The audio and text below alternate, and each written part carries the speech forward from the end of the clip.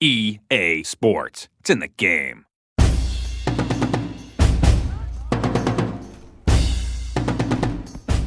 Another big addition to this year's gameplay is improvements to zone coverage, and this has been something the fans have been asking for.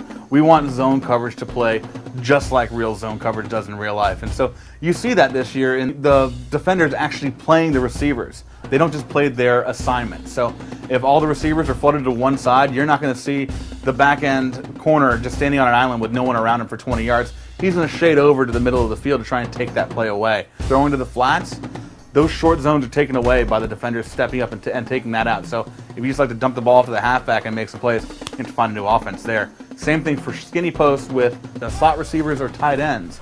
The defender will actually play inside of that receiver now to take away that quick pass. So a lot of times the guys in the past would charge down the field by hitting that skinny post, but that's now taken away by the defender. So you see a lot of great play by these defensive backs and linebackers as they're playing these. And so with that too, it really comes into play a lot with the TCU defense and their 4-2-5 playbook.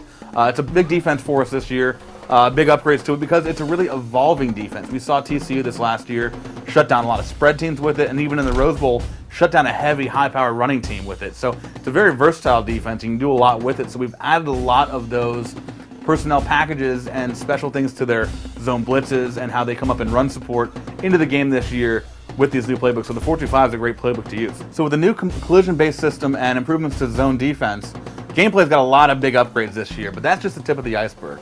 A lot of great announcements coming for Road to Glory and Dynasty in the future.